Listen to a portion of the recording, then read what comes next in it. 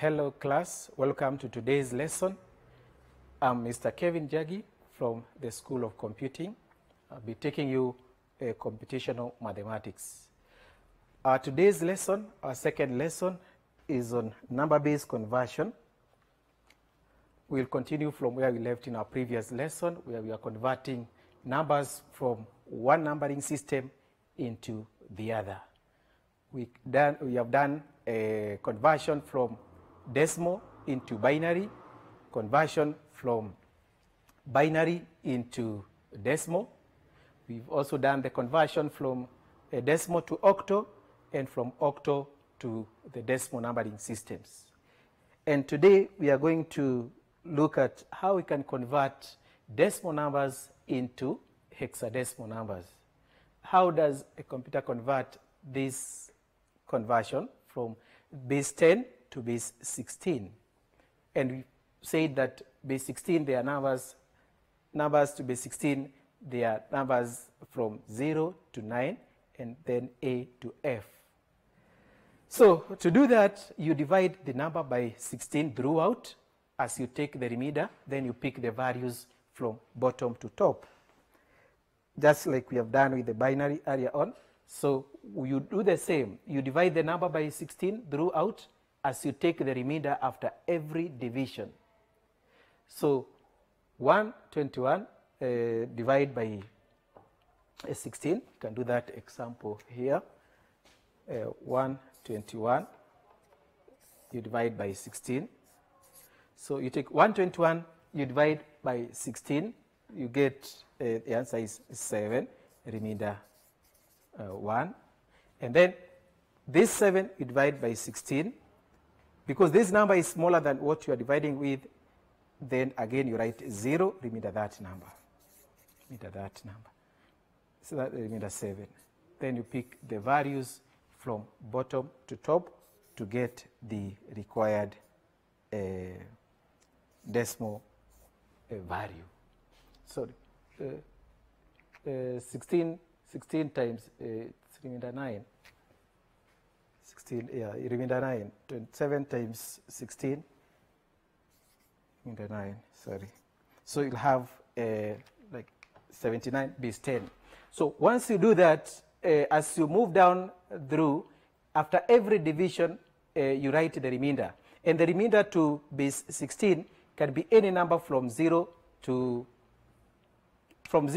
F, which can be either of those values. Like in this particular example, the second example here, you'll be able to say that any value that is under base 16 can take a remainder that is of this nature here. When you divide 207, that is base 16, 207 base 10, you divide it into base 16. You divide by 16 throughout, and as you take the remainder after every division. So you get 12 remainder 15. 12 divided by 16 is 0 remainder 12. So we don't have 15, we don't have 12 within the hexadecimal numbers, but the number A represents 10, this represents 11, this represents 12. So where we have 12, we'll represent it as a C. Where we have 15, we represent it as a F, because we said that hexadecimal numbers are represented using these values here, where A represents 10. We don't have 10 within the hexadecimal numbering system. After 9, we have A, which represents 10. So once you pick the values from bottom, then you'll end up with CF base 16. So again, once you've converted the decimal number into hexadecimal, you can also convert this hexadecimal number into decimal number. You expand using base 16, like we did with other numbering systems. You expand using base 16 from the left to the right, then you add the values together. You'll end up with the equivalent decimal digit. Let's have an example on that also. We have a 153 base 16. 153 base 16. Sorry. 153 base 16. So you expand again using base 16 throughout from the left side towards the right side. So this one will have 16 to power 0 times 3. You add 2. 16 to power 1 times 5, this 5. Then 16 to power 2 times 1. Then you add them together. You add them together to get the required octal number. So like in this case, 16 to power 0 times 16 to power 0 is 1 times 3 is equals to 3. 16 to power 1 is 16 times 5, you end up with 80. And then 16 squared is 256 times 1. Then you add the values together, you end up with the required octal number. So you expand using base 16 from right towards the left, and the power of 16 increases as you move towards this end. If it was a fractional number, again, just like we have done with binary and decimal number, let's say power 12, sorry, 0.12, again, we'll now start the power of 16 to power negative 1, starting from this point towards this end. We'll have 16 after the decimal point, this one. We'll have 16 to power negative 1 times this one, plus 16 to power negative 2 times these 2. So every time you have a fractional number, whether it is hexadecimal, octal, or binary, you start with the power of negative 1, negative 2, negative 3, negative 4. As many numbers you have towards the right side after the decimal point. So the power increases. Then you add the numbers together. Then you'll end up with a fractional number, just like we have the fractional hexadecimal. Like in our case here, 339, you'll have 339 point, the value that you get after you perform this fractional computation. Let's say 0.45 base 10. Base 10. So that is how we perform the hexadecimal into decimal conversion. Another example on that conversion. 3F6 base 8, that's an octal. So hexadecimal into decimal, sorry, this is a mistake here. This is supposed to be base 16 into decimal. So when you have 3F6, again, you have this kind of computation. 3F6 base 16. Each number here you expand using base 16. You'll have 16 to power 0 times 6 plus 16 to power 1 times this value now. Here we don't use half, we use the value equivalence to half, in this case, which is 15, plus 16 to power 2 times 3. Then you add them together. In our previous example,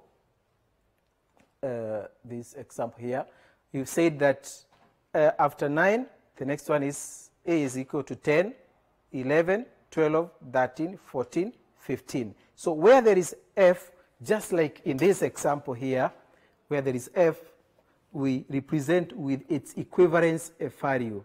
And in this case, this is 15. Then you add the values together to get the required decimal number. So that way, you'll have converted the hexadecimal number into decimal. You'll have 10, 14 base 10.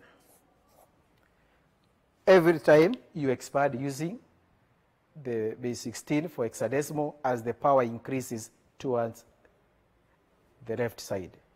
If it's a fractional number again, from the decimal point, as you move towards this, towards the right side, the power of 16 increases again decreases from -2, 16, so -1, -2, -3, -4, with as many numbers that you have towards the right side after the decimal point. Because again, hexadecimal numbers can also be fractional numbers, or they can also be whole numbers. Then we can also convert from binary into octal. In this case now, these are internumber conversions. Remember, we have converted from a decimal,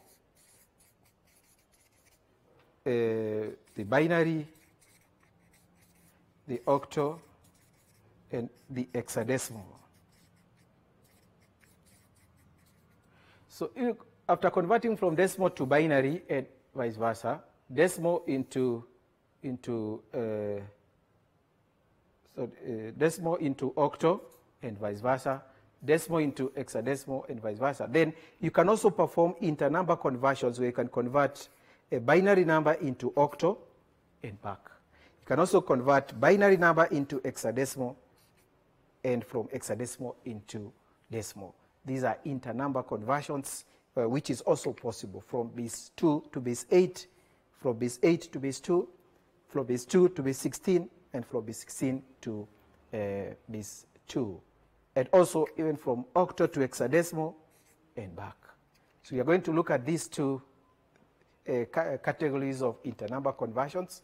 We will start with binary to octal, and then from octal to binary. So to do that, to convert an octal number into a binary number, remember, octal numbers are numbers to base 8, and every octal number, which is under base 8, is represented using 3 binary digits. 8 is as a result of 2 to power 3. 2 to power 3 is equals to 8. So every octal digit is represented using 3 binary digits. Like if you're writing a number like 2, this will equal to 0, 1, 0. These are 3 binary digits representing the value 2. If it is 3, 0, 1, 1. This is equivalent to the number 3. It is 4, 1, 0, 0. And again, the way we get to this 4, like we did with decimal to binary, when you divide 4 by 2 throughout, as you note the remainder, you'll end up with this, 1, 0, 0. If you divide 3 by 2 throughout, as you note the remainder, you'll get 0, 1, 1. And the process continues. So octal numbers are represented using 3 binary digits. So every octal number is an octal digit. Sorry, in this case, we are converting a binary number into octal. So in this case, you take the number and the binary number and group it into groups of 3, because octal numbers are represented using 3 binary digits, like we have explained here. So you take the binary number and group it into groups of 3. Then for each group of 3, you convert them to the equivalent octal digit. In this case, we can use an example to understand that concept. So we have, we can have a number like, we can have a different number. We don't have to use that one, what is already there. So we have, let's take a number like 1, 0, 0, 1, 0, 1, 0, 1, 0. So these are binary number which we want to convert into octal. So we have said you divide the number into groups of 3 binary digits, because every octal number is represented using 3 digits. So from the right side towards the left, into groups of 3, 0, 1, 1, 2, 3. Those are 3, 1, 2, 3, and 1, 2, 3. Let me add some digits just for a different clarification. Let's assume this was the original binary number, 1, 2, 3. So if there are 2, or if it's just a 1 number, you add the zeros to make them 3. Like in this case now, we have 1, 2. So you add a 0 there, you make them 3, just in case they are not equal to 3. So you divide into groups of 3. If they are not, whatever remains from this head, you add the zeros to make them 3. Then for each 3 bits, you convert them into the equivalent octal number. Like in this case, 0, 1, 0, this is the number 2. 1, 0, 1, this is the number 5, the octal 5. 1, 0, 0, this is the octal 4.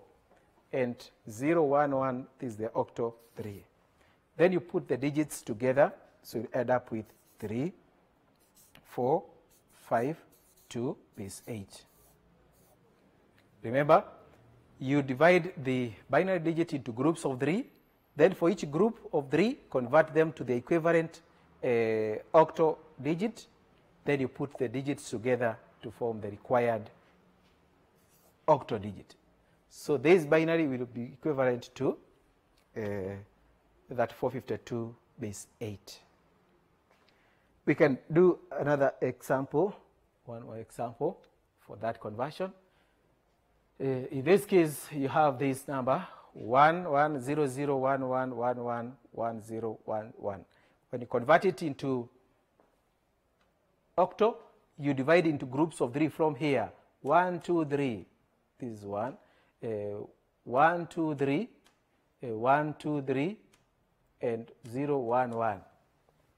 For each group of 3 bits, you convert to the equivalent octal digit. Again, I made a mistake here. So this is supposed to be base 8. So this 0, 1, 1, there's a mistake there. This is supposed again to be 3. This is 3, sorry. This is supposed to be 7. There's an error there, but you can do it here the correct way. You can correct it here. There's a mistake in that example. So we have 1, 1, 0, 0, 1, 1, 1, 1. Those are 4, 1, 0, and then 1, 1. So you group it into groups of 3. 1, 2, 3. 1, 2, 3. 1, 2, 3. And 1, 2, 3. 0, 1, 1. This is the number 3. 1, 1, 1. This is the number 7. 0, 1, 1. This is the number 3. And 1, 1, 0. This is the number 6. These are the octal equivalents of these 3 bits. 6 is the octal equivalence of 1, 1, 0. 3 is the octal equivalent of the binary 0, 1, 1. 7, 1, 1, 0, 1. 3, 0, 1, 1. Then you put them together again. 6, 3, 7, 3, base 8.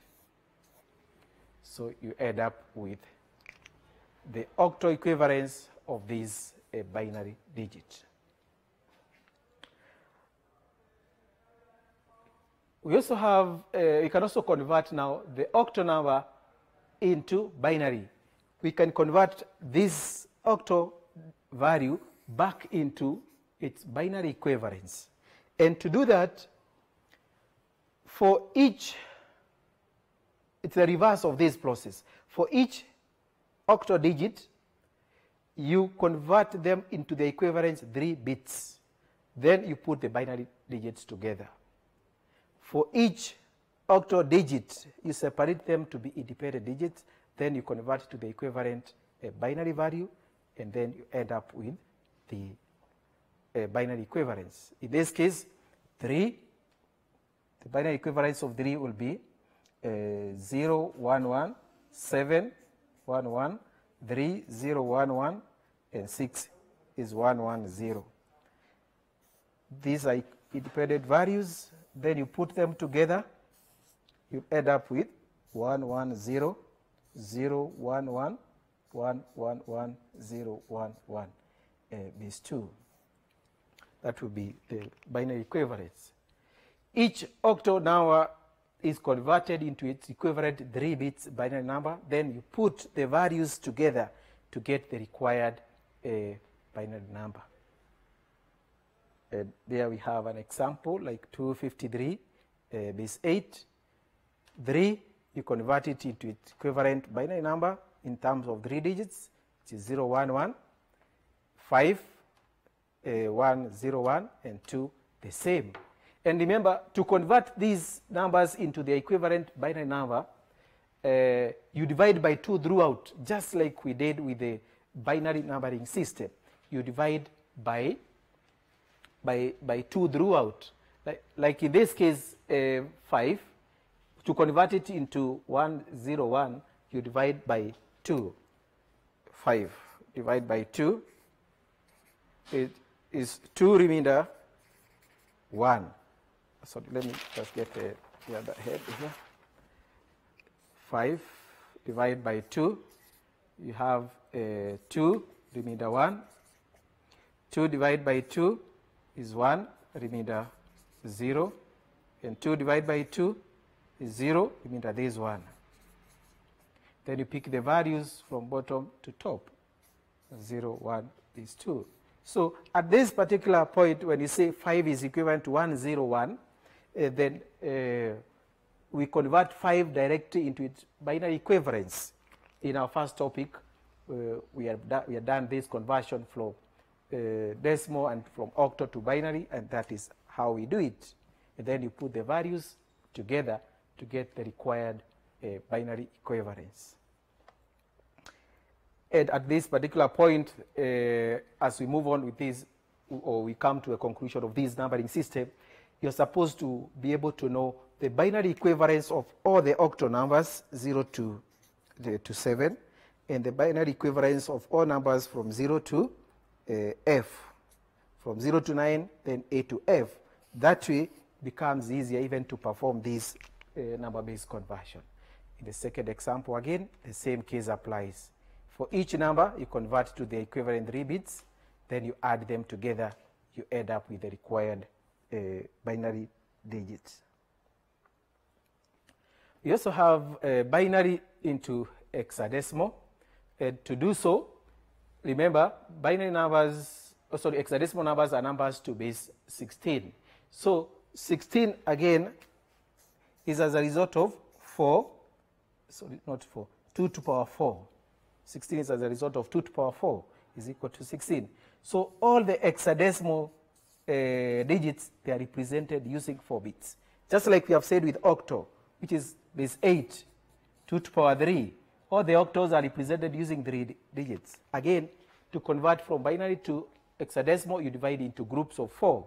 Then for each group of 4 bits, you convert them to the equivalent hexadecimal number. Then you put the values together. Then you'll get the required hexadecimal digit. An example of that is this 1110000111110. So you divide into groups of 4 from, again, the right towards the left. 1, 2, 3, 4, which is this. 1, 2, 3, 4. Sorry, these are mistake there again. They're supposed to be 4. This is supposed to be a 0. And then this, you'll add up with 3 of them. You add, you'll have 1, 1, 1, then a 0. So once, if there are 3, you add a 0 at the end there. Then you convert each to the equivalent binary value. And you end up with such an hexadecimal value. Let us look at another example on how you can convert a binary number into an hexadecimal number. Remember, we have said for every binary number, you divide into groups of 4 bits. Then for each group of 4 bits, you convert them into their equivalent, hexadecimal value. For instance, in this case, we have this particular number. You divide it into groups of 4 from the right towards the left. 1, 2, 3, 4, which is equal to 1, 0, 1, 1, which is this number. This is equivalent to the value B. Then the next 4 digits, 0, 1, 1, 1, the equivalent to D. And then the other 4 digits, 0, 1, 1, 0, the equivalent to 6. Then the last 2, 1, 1, because they are 2, they cannot form 4 digits. You add zeros on this particular head, which will add up with the value 3, which is equivalent to the hexadecimal 3. Then after that, you add these digits together. You put them together, 3, 6, D, B. to form the required hexadecimal number. Again, we have said hexadecimal numbers are numbers to be 16, which is where 16 is as a result of 2 to the power 4. So for every 4 binary digits, you represent them into one hexadecimal digit. So hexadecimal digits are represented using 4 binary digits. This simplifies the structural representation of data because, as you can see, if 4 binary digits are represented using one letter, then when it comes to data representation, you are able to have few characters representing more digits, like we said in our first topic, where we say that when you use hexadecimals in color representation and data representation, it simplifies the many digits that we use in binary numbers, because in this case we'll have 4 times 4, which is 16. Instead of representing 16 digits, this one, then you're able to represent them using 4 digits. And that simplifies the structural design of computers. Then we have hexadecimals into binary. To convert hexadecimals into binary, it is the opposite of that process. And therefore, for each hexadecimal digit, you convert them into the equivalent 4 bits binary digit. And then after that, you put the values together to get the required hexadecimal number.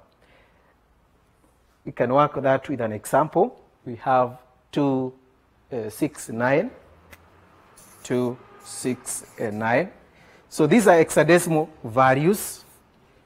For each hexadecimal digit, you represent using 4 binary digits. 9 is represented using 1, 0, 0, 1. 6, we have we represent them using 0. Sorry. Let me. 6 is 1, 1, 0. Then there's 0 here. So this is the numbers 6, 0, 1, 1 for 4 digits. For octo, you represent using 2 digits. That's why I was writing 1, 1, 0.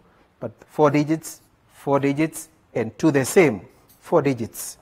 1, 0, 0, 0, 4 digits. Each hexadecimal digit you represent using the equivalent 4 bits. Then you put them together. 0, 0, 1, 0. Then 0, 1, 1, 0. And this 1, 0, 0, 1 is 2. So you'll end up with the binary equivalence of 269 in that order. So again, for each of these, you convert them into their binary equivalence in 4 bits, then you add them together. There's another second example here. You do the same. Where there is a hexadecimal F, you represent it with its actual equivalent number, which is 15, which is represented as 1, 1, 1. 7 is 0, 1, 1, 1, 1, and 5 is 0, 1, 1, 0. So you put them together, you end up with that binary equivalence. You do the same. And then we have octo numbers into hexadecimals. Octos are numbers to base 8. So from base 8 to base 16, here, first you convert them into the equivalent binary digit. There are 2 processes involved here. Then after that, you put the binaries together, then you divide those binary numbers into groups of 4, because we are converting from octo to base 16. Base 16 are represented using 4 values. But initially, the binary equivalence of the octos are in 3 bits. So you put them together, then you divide into groups of 4. Let's work with an example. In this case here, we have 253. This is an octo. For each octo, 3, you convert to its equivalent 3 bits. 3 is 0, 1, 1. 5 is 1, 0, 1. And 2 is 0, 1, 0. This. So these you convert to its equivalent 3 bits. Then you put these three together. You add up with this binary number. But now to convert it to hexadecimal, like we have done in our previous section, you divide into groups of 4. So you add up with 1, 1, 0, 1, forming one group. Then the other 0, 1, 0, 1, forming another group. You'll add up with the 0 on its own. You add 3 other zeros to make them 4, 0, 0, 0, 0 on their own. Then for each group of 4, you convert to the equivalent hexadecimal value. 1, 0, 1, 1 is equivalent to B, hexadecimal B. This is equivalent to A, and this is equivalent to 0. And then you add up with the value 0, A, B. And a 0 in front of a number doesn't have any effect, so you can do away with it. So you'll have AB is 16. Then the last example, you have 567 is 8 octo into hexadecimal. You do the same. For each, you convert it to 3 bits. Then you divide into groups of 4 bits each. Then you convert it to the equivalent hexadecimal number, and you add up with 177 base 16. Then we have hexadecimals into octo, last conversion. First, you convert each hexadecimal digit into its equivalent 4 binary digits, because again, hexadecimals are numbers to base 16. To base 8, here the numbers are represented using 4 digits. So every hexadecimal value, convert it into 4 bits, binary digits. Then those binary digits, you put them together and divide them into groups of 3. And again, for each group of 3, you convert to the equivalent octo.